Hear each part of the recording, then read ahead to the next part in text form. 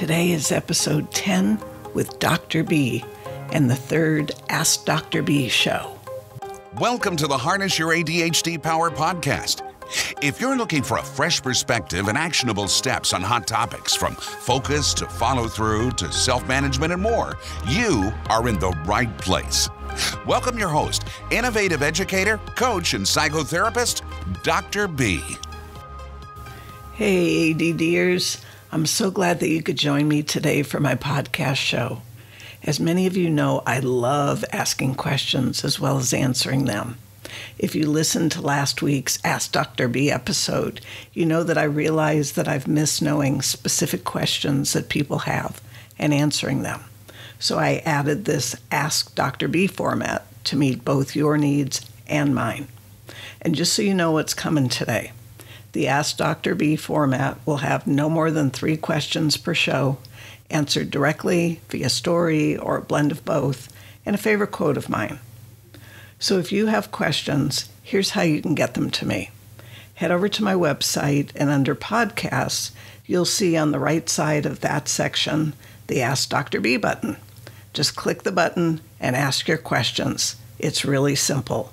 I'll be notified immediately and get to work on them for the next Thursday's show.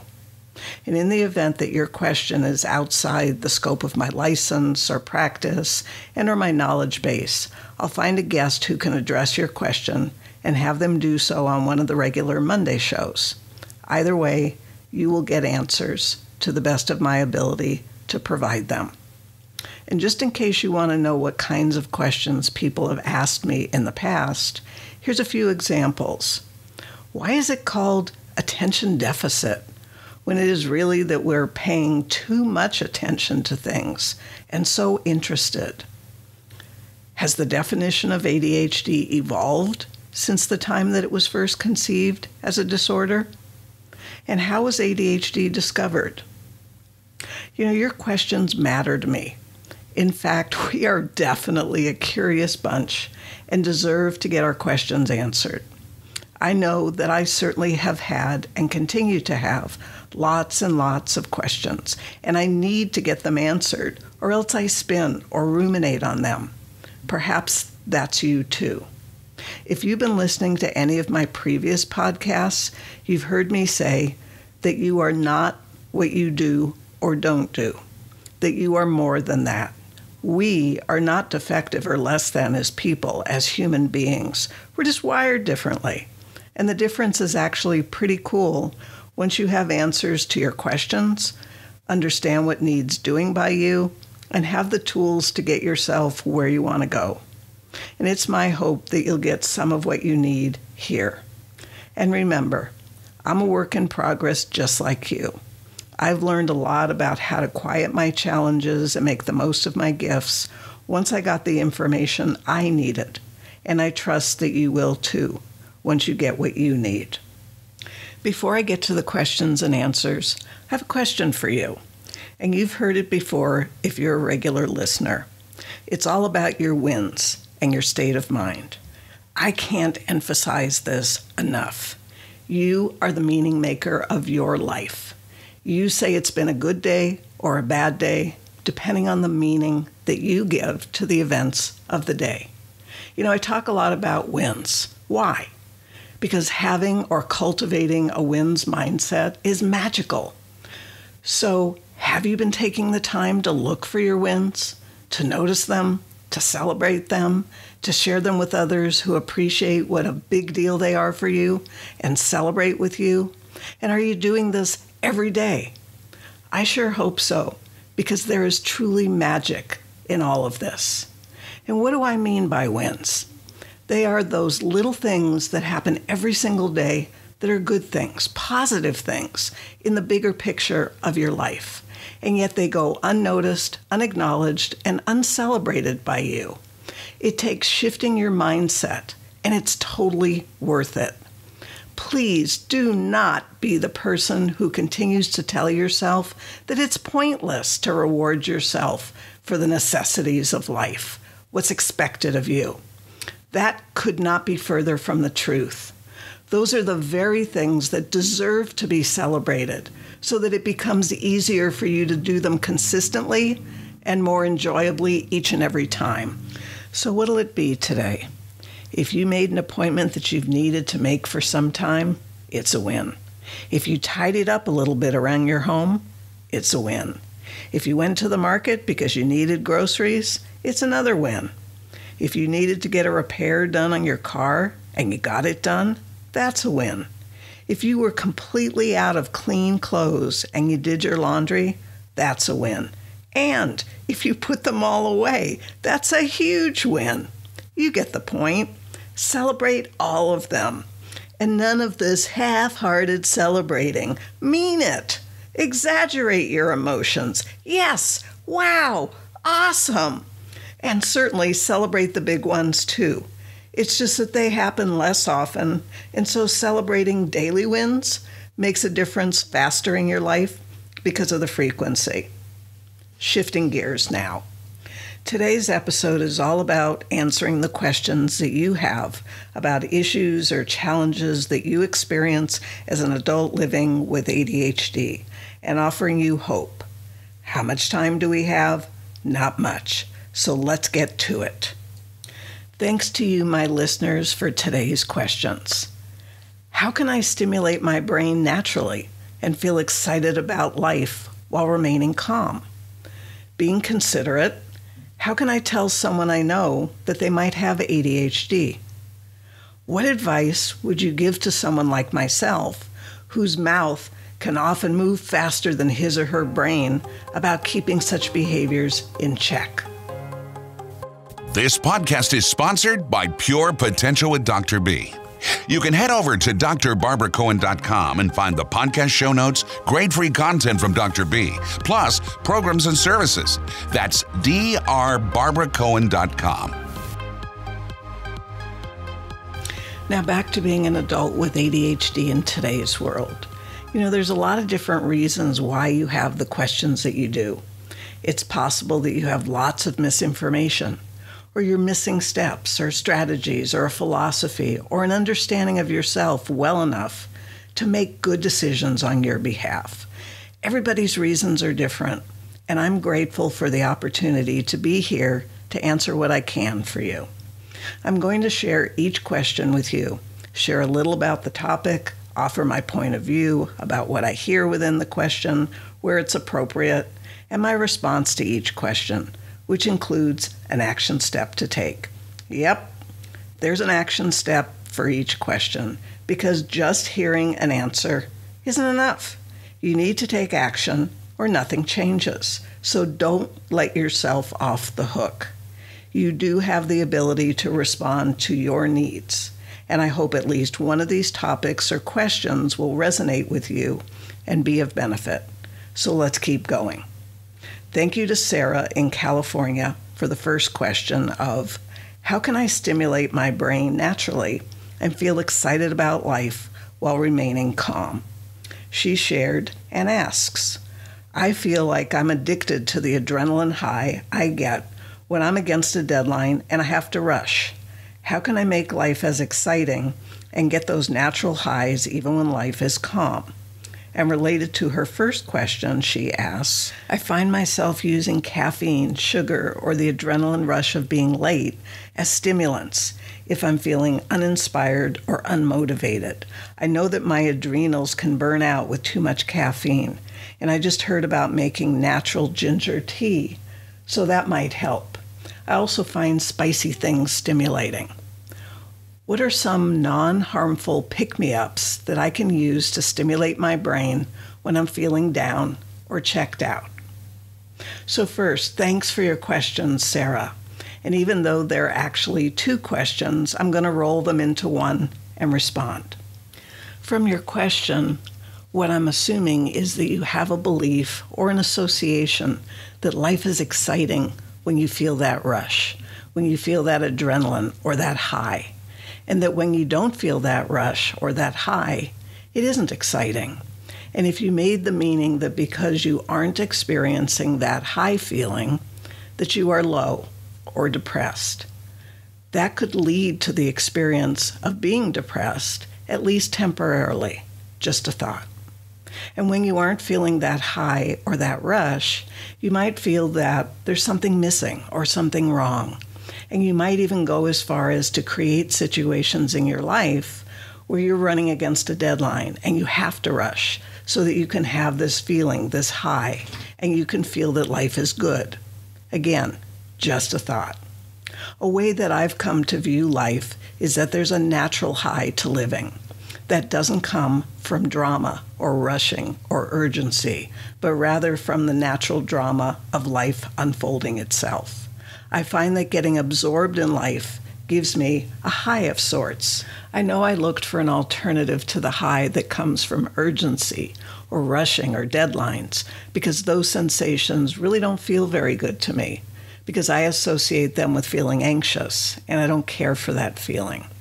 I discovered this feeling high on life feeling by going deeper into life experiences, taking my time with them, exploring them, learning what I can from them, and being curious and excited all the while. Here's an example. There's a tree in front of my home, and for years, I never knew how the tree transformed from losing its leaves to being fully green again. It just seemed to happen, and I missed the transformation year after year. So one year, I decided to do a photo shoot every morning of the transformation, and I learned the secret of the tree. It was awesome. I even stopped people along the sidewalk in the morning and I asked them if they knew what happened to the tree every year because I wanted to share the experience with others. Some listened and chatted and others just walked by. It didn't matter. I was excited by my new discovery. I share this quick little story because there are many ways outside of you that you can bring into your awareness and life experience to arouse your senses and wake you up other than caffeine. As to what you could do or use to perk yourself up during the day when you're feeling down or checked out, the first thing that comes to mind is aerobic exercise or activity. Jump rope, jumping jacks, rebounder, treadmill, bicycle, walk, jog, anything to get your brain oxygenated and lively again. There's a lot of research to support the use of exercise for those of us with ADHD to clear our minds and jumpstart our energy again. Another thing that's useful to perk yourself up is fidgeting. Fidgeting is a very useful tool to help you to focus and activate your brain. Whether you fidget with a pen, a pencil, your hair, a stone, whatever's handy, it's the fidgeting itself that's activating, just like rocking in a chair, for example. So recapping your question of how can I make life as exciting and get those natural highs even when life is calm?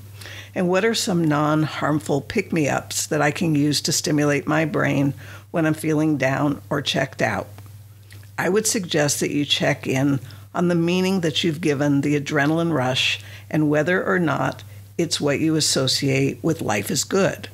And if it is, that you consider expanding your meaning of life being good to things other than the rush.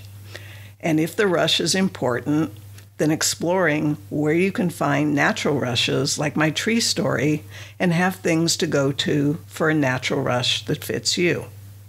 And for the natural stimulation, I highly recommend exercise because the research and science behind it is solid, and there are so many additional benefits beyond the quick lift.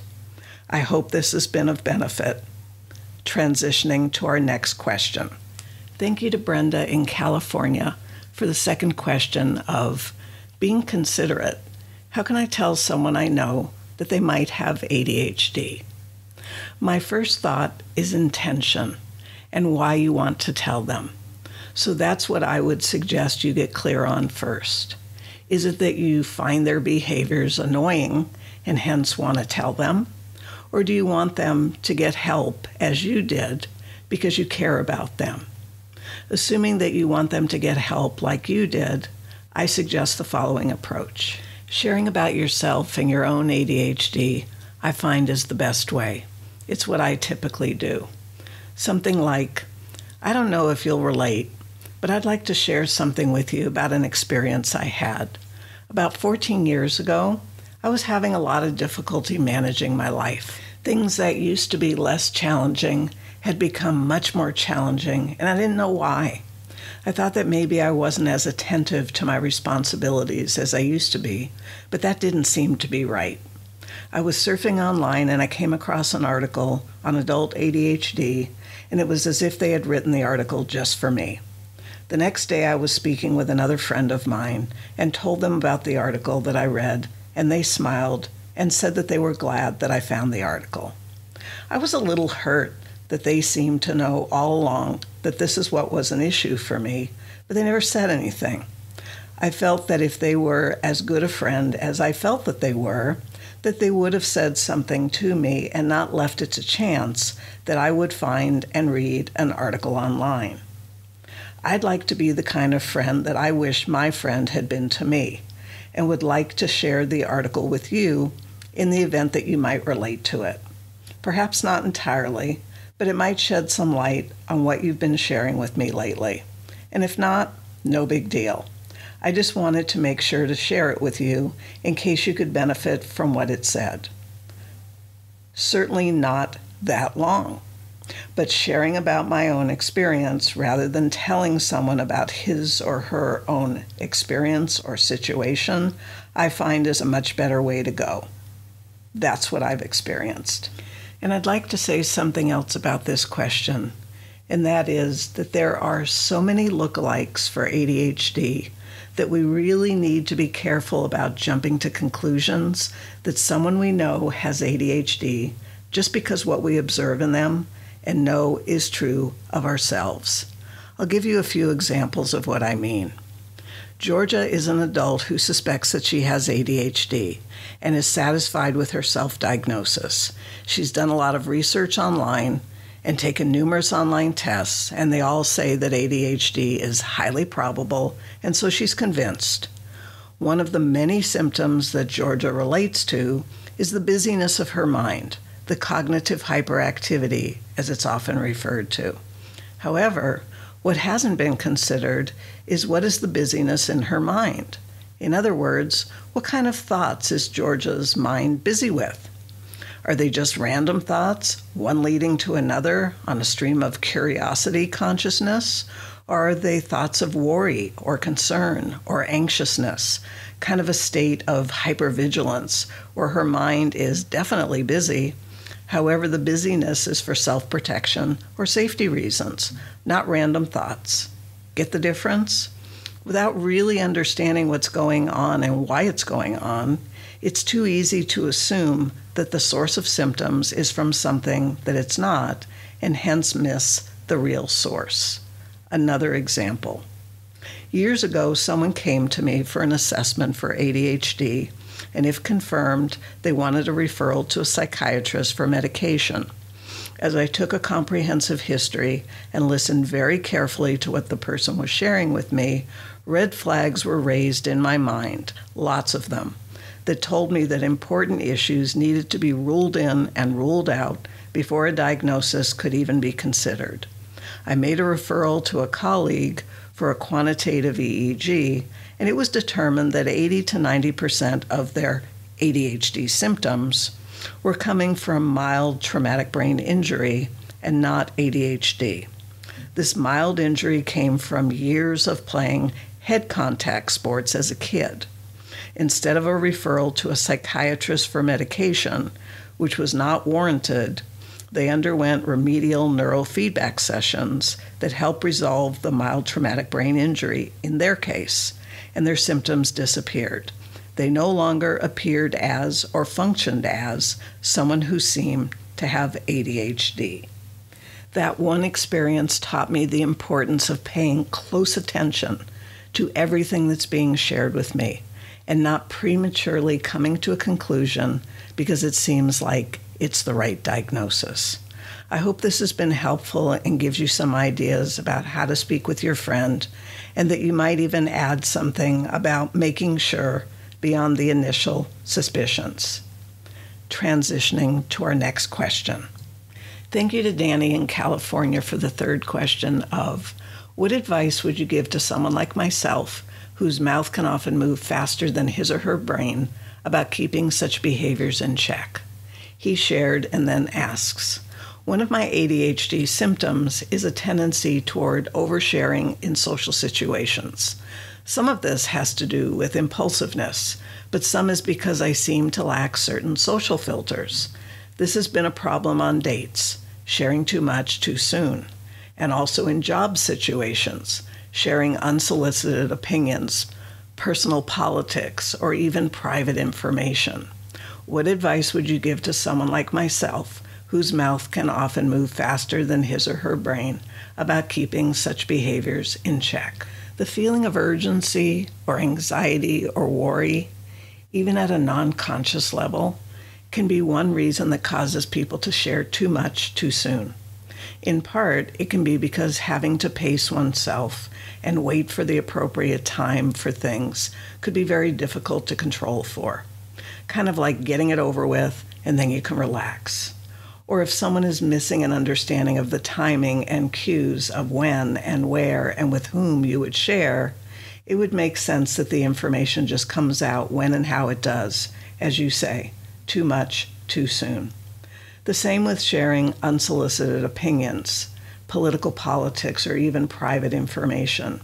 Also with these situations, if there's a lack of rapport with the other people, their responses could be much worse than if there is rapport and they just shrug it off and move on. Check in with yourself about anxiety issues, often referred to as excessive worry by men, in my experience. Are you feeling uncomfortable or stressed or anxious, so you blurt out things to relieve the stress or the tension that you experience? Before looking to keep these behaviors in check, I'd start by looking at what's driving the behaviors, because if the driver is unaddressed, then we could be looking at behavior modification strategies forever and still not get the upper hand because we're only playing around with the symptoms and not the underlying issues. Make sense? I hope so. I'd like to say a little more about this issue. The impulsivity and hyperactivity that often comes with ADHD can also be helped with a regular meditation practice that teaches you to pause before blurting, as well as calming your nervous system and training it to function less impulsively. There are many forms of meditation to choose from, both moving meditation and seated. What's awesome about the human brain and mind is that it's teachable, trainable, and adulthood is as good a time as any to teach your mind to behave in ways that you want, rather than in the more unruly way that it might be right now. Also, the foods that we consume may be playing a very important role in the overstimulation that many of us with ADHD experience that goes way beyond just eating healthy. There are genetic conditions and sensitivities that I'm just learning about, and I'll be bringing you further information about this topic in a separate podcast episode, most likely with a guest. That's it for our 3 questions today. I want to thank Sarah, Brenda, and Danny again for their questions for the Ask Dr. B format. Remember, your questions matter to me. If I'm going to help make a difference in your lives, I need to know what your challenges are, what you're struggling with. Help me to be there for you by reaching out with your questions. And now a favorite quote. Ralph Waldo Emerson said, "For every minute you remain angry, you give up 60 seconds of peace of mind." The question I have for you at this point of our journey together is, what are you angry or frustrated or unhappy or overwhelmed about with regard to your life with ADHD? And are you ready to embrace peace of mind instead? I appreciate you showing up to listen today and in the future. New episodes will be available twice a week now, on Mondays at 6 a.m. Pacific Time, where I'll be talking about such compelling topics as analysis paralysis, making friends, and more hot topics, as well as lining up guests to bring more great insights to you. And on Thursdays at 6 a.m. for Ask Dr. B, where the questions that you submit to me will be answered to the best of my ability. Be sure to subscribe to this podcast and keep coming back. In fact, if you receive value today, please rate the show and write a thoughtful review on iTunes so I know that I'm meeting your needs. It means a lot to me to know that your life is getting a little bit better every time we get together. And remember to subscribe so that you receive every episode as soon as it's available. And then be sure to get over to my website to get your show notes and learn about other services. That is, if that's of interest to you. Thanks for listening. Until the next time, bye for now. Thanks for your undivided attention. If you're hungry to make positive changes in your life, head over to drbarbaracohen.com and see how Dr. B can help you today. Whether you love making changes with one-to-one attention and community support, or on your own with self-study, or could benefit from coaching or psychotherapy, you'll find all the information right there at drbarbaracohen.com.